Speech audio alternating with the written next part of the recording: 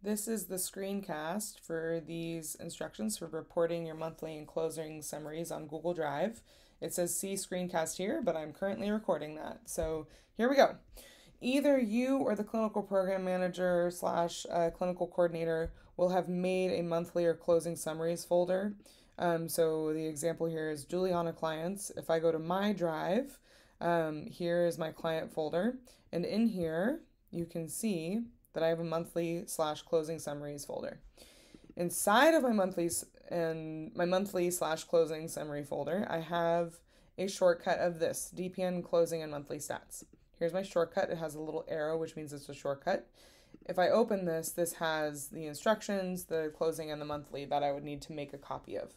I want you to notice that to navigate back, I can't use the above headings here. I have to click the back button to get to my folder. Okay, and then also in your monthly summaries folder, you want to have months so that your monthly summaries can go into the corresponding months folder. So in my September folder, I'm recording this video in September. I haven't completed these yet. These are copies of my old monthly summaries that I need to edit for this month.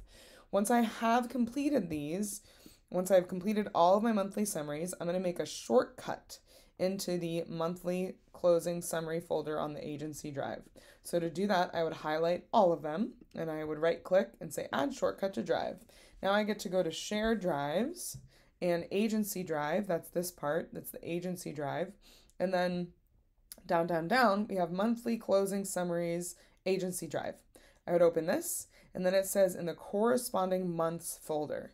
This would be for September. So this is where I will add my shortcuts eventually. Once you add your shortcuts, it'll take a moment, and then it says we added the shortcuts. I can go to the shared drive, which I'm going to, and I can see that my monthly summaries are here. These are my monthly summaries.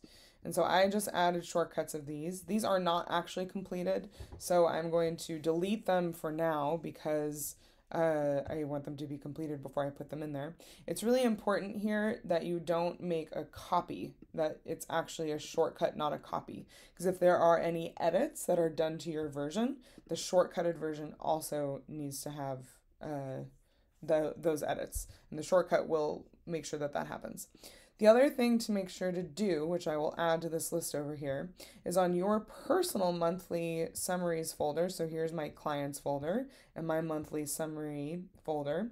I need to share this so that the admin assistant has access. So here I'm going to right click and say share, and then I'm going to type in admin. And I don't need to notify the admin. I can just have them accessible as an editor or shared as an editor. And then now this person has access to my monthly closing summaries folder so that when the shortcut is used, that the admin assistant can access it. I will add that bullet point in, and those are all the steps for once you've completed your monthly summary, how you upload it to the appropriate spot on the Google Drive. Thank you.